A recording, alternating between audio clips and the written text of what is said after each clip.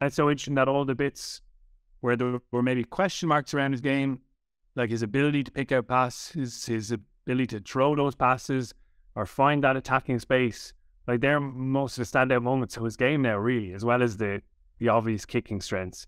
He's a much more complete player maybe than many of us, and I'll put myself in that bracket, so I'll put my hand up, presume that he could be, you know.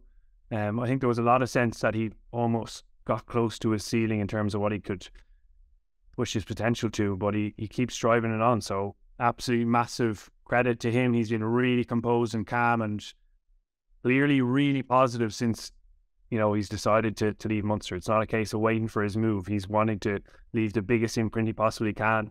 And he's doing that to the extent that, honestly, he probably deserves to start the quarterfinal.